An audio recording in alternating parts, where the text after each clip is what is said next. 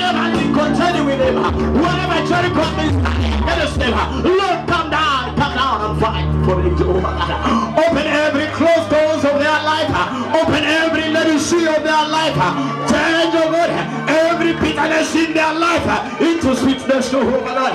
Every water of Mara, Father, transform it into sweetness, Jehovah God.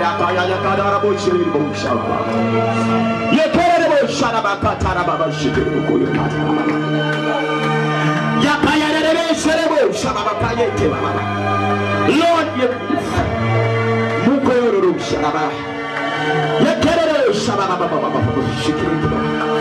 let your power move. Let your power move.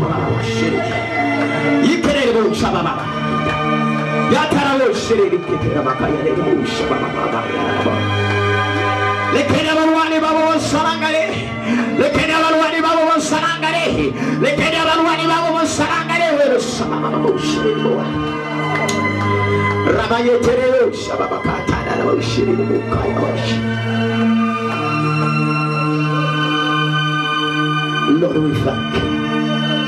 Lord, we lift your name. We lift your name, Jehovah God. We celebrate you, Lord. Lord, we celebrate you, Lord. We celebrate you, Lord. Oh,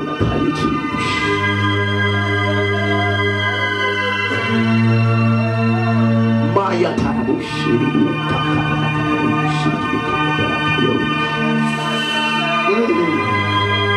You're awesome. Your praises is awesome in this place.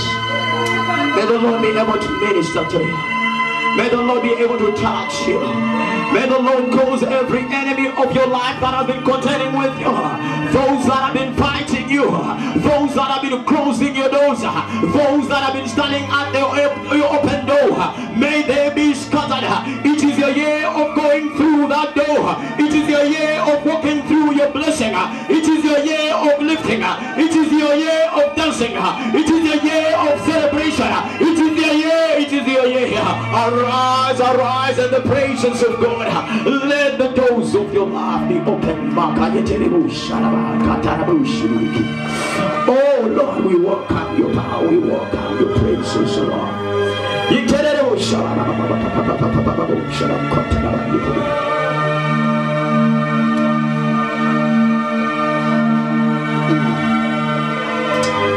Oh, we thank you, Lord.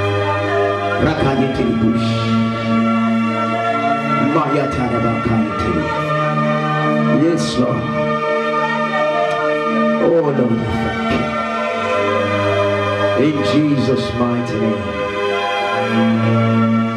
In Jesus' mighty name. We have prayed. In Jesus' mighty name, we have prayed. Every door that was closed in your life, I declare it open in the mighty name of Jesus. When God descends and when God comes down to receive his praise, every negative power, every negative voice, every force that has been fighting you shall be scattered in Jesus' mighty name. Hallelujah, somebody.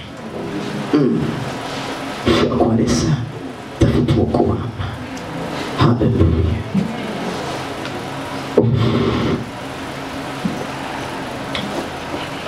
I'll give you an exhortation. Then I'll call the woman of God to come back and step and give you an exhortation. We know we have gone into the preaching time, but let the will of God be done. Amen. I want to encourage somebody briefly on a message that I've entitled, God shall restore your wasted years. Hallelujah, somebody. Let's sangai killer. All your wasted years shall be restored. Hallelujah, somebody. That which has not been happening in your life, that which was wasted in your life, when God comes down and meets you at the point of your repentance, God will restore you. No matter how long you have been in the wilderness, no matter how long you have been in that situation, God can restore you and restore you in full in Jesus' mighty name. Amen. Hallelujah, somebody. I want us quickly to turn to the book of Joel. Joel 2:25. I believe everyone should have mastered and memorized that chapter by now. Hallelujah, somebody. It's a chapter that doesn't need introduction. It's a chapter that reminds you how God shall restore that which the enemy has eaten in your life. God is restoring the wasted years of your life. And it's come from the book of Joel. Hallelujah. You see, before we even read, let me say something about Joel. The name Joel means Jehovah is God. Hallelujah, somebody. Jehovah is what? Is God. No matter the situation, no matter what you are passing through, Jehovah remains Jehovah. In your valley, Jehovah is Jehovah. In your struggles, Jehovah still remains Jehovah. In your troubles, Jehovah still remains Jehovah. In your persecution, Jehovah remains Jehovah. In your troubles, Jehovah is still Jehovah. What is it that you are passing through? What is it that has been tormenting you? What is it that has taken you away from the presence of God? I want to remind somebody that Jehovah remains Jehovah. No matter the situation, no matter the troubles of your life, no matter the storms that you are passing through, Jehovah is Jehovah. Hello, somebody.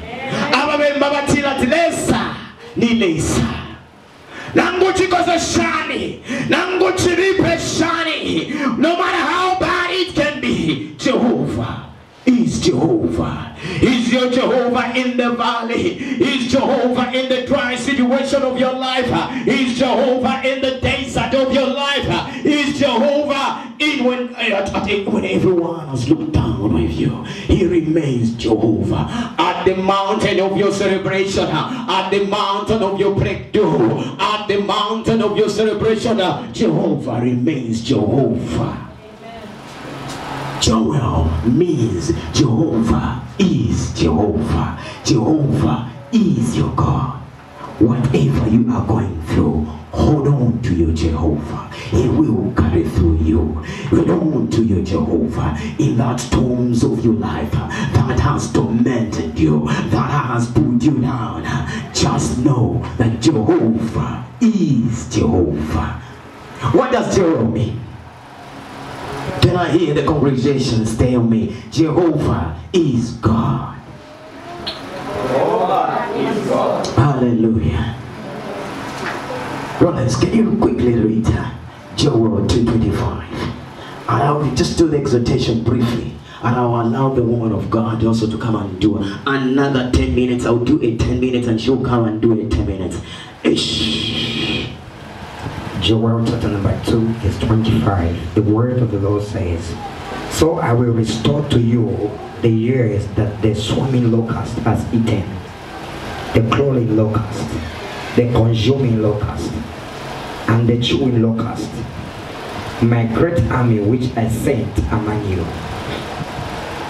Listen, God is saying He will restore that which the locusts have eaten in your midst. That which He sent, the locust has eaten. Listen to this. Those of you that understand what power is in the locust, a locust is just a minor small insect, but when it attacks in full. Hallelujah, somebody. When it attacks the vegetables, where there was green, they will be white. Whatever color you can call it, it shall be plain. Because when locusts invade an area, the Bible says what the locust has eaten, what the locust has left behind, the palm worms shall eat, and what the palm worms have left behind, the caterpillars shall eat, and what the caterpillars have left behind, the cankerworms shall eat. It means there is eating after eating, there is destroying after destroying, there is removing after removing. All the green in your life, it shall be reduced to bare. Am I speaking to somebody? Now what causes the cankerworms? What causes the locust? What causes the caterpillar to eat in our life? It is your sin that causes causes the caterpillar to descend on you. Hello somebody. It is your sin and your style of life that causes the caterpillar to come down. Your sin will cause caterpillars to come and eat you. Your drinking will cause caterpillars to come down and eat you. Your polygamy will cause the locust, the cankerworms to come down and eat you. If you are a drunkard, if you like to drink that bottle of beer, you could have had money, you could have had welfare, they will start drinking you down. They will start eating you down. Where the locusts have left, the palm grapes come through. They will come and chew. Where they leave you, the caterpillars will come through, and the caterpillars will cool you. Where the caterpillar has left, the cankerworms will come and finish you up. Brothers and sisters, as much as you get excited about the restoration, as you get excited, there is a part that you have to play. There can never be restoration if there's no repentance in your life. I'm speaking to somebody. First and foremost, repentance has to come. You have to reach a point where you realize you're living in sin. And because of your sin, the caterpillars have been feeding on you. The locusts have been feeding on you. The pomegranates have been feeding on you. The cankerworms have been feasting on you. What am I saying? Your sin causes everything in your life to be eaten up. Quick, listen to this. You know, you have heard the retirees. You know what I mean? Somebody has worked for his years and suddenly he has gone into his retirement age and suddenly they have paid him a full package. He is suddenly a rich man. And when he receives his money, the first thing he thinks of is his girlfriend. The first thing that he thinks of is his girlfriend. The first thing that he thinks of it is a bottle of beer. The first thing that he thinks of is to abandon his children and his household. He leaves everyone. When he's living in sin, he starts drinking his money. He starts spending his money. Before long, all the money will be gone. What am I saying? When you receive your money, when sin has come your way, when you have received your package and you decide to invest it in the bottom power, the bottom will eat you, the locusts will eat you, they will be finishing you.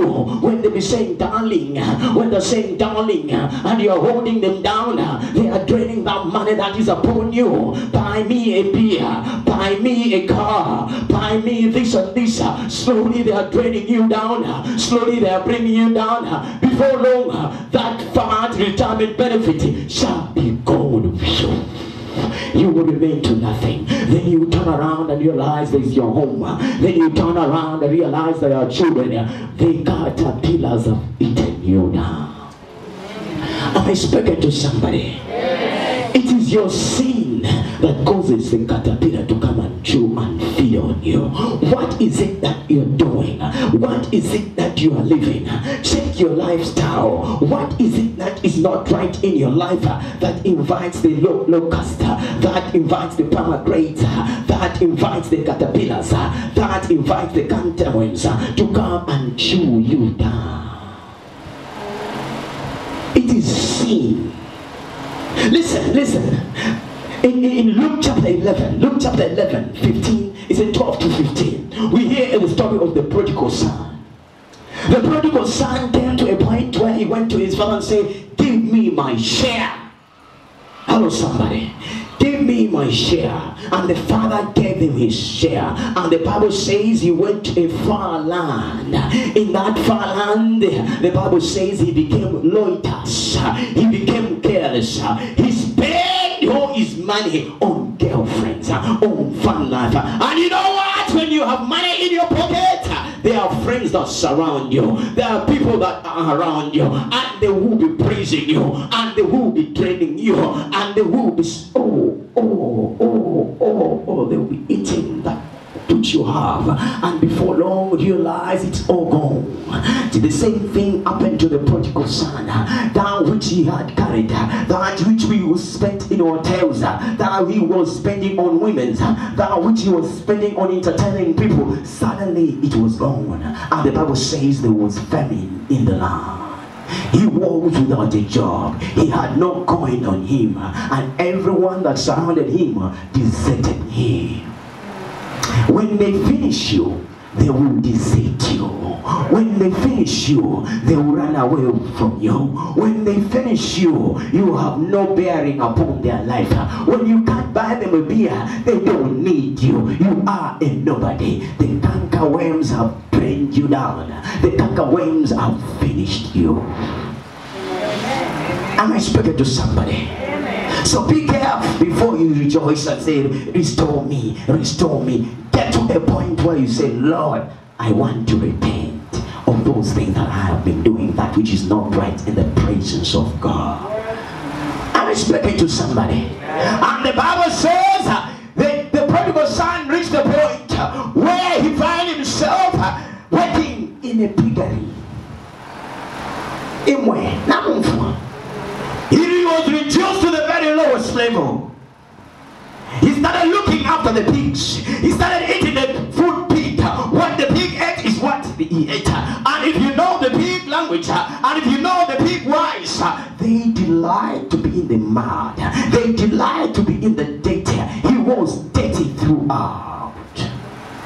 This is why they said, don't fight pig. Don't fight a pig, because it will bring you down in the mud, and it will throw you into the mud. It will cover you in the mud. It will be enjoying the mud, because that's where it lives. Hello, somebody. So you are not a pig. You are not destined for a piggery. You should not be having the perfume of a pig. When you are in sin, there comes a point when you should realize you are not a pig. Hello, somebody. Tell your neighbor, I'm not a pig. Shake yourself and say, I'm not a pig. It's time to shake yourself. It's time to arise and say no to the pig life, and say no to the life of living in a piggery, and say no to be living in the debt, and say no to be living in the sin, and arise.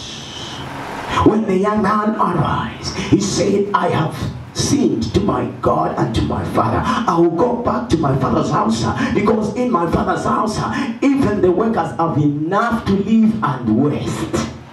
Hello, somebody. They have what? Enough to live on and to waste. And the young man came to a point where he made a decision. I'm going back.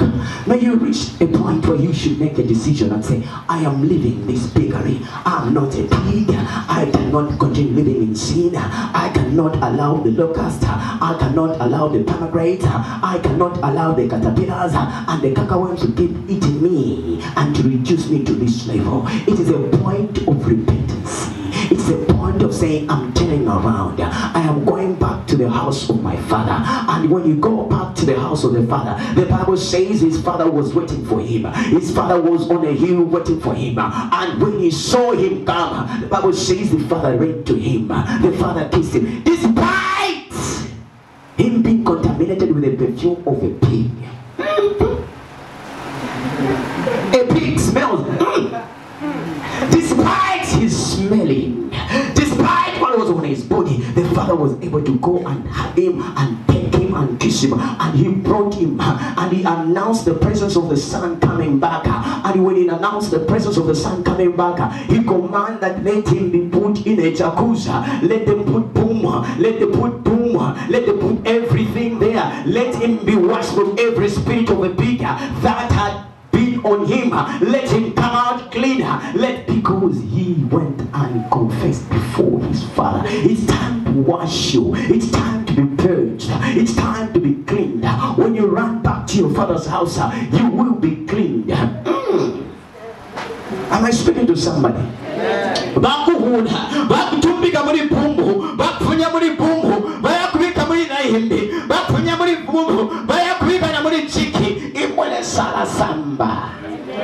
May the Lord wash you of every infirmity that you may have got contaminated into, because you have made a decision to turn around. It's the turning around that will restore you back to the Father.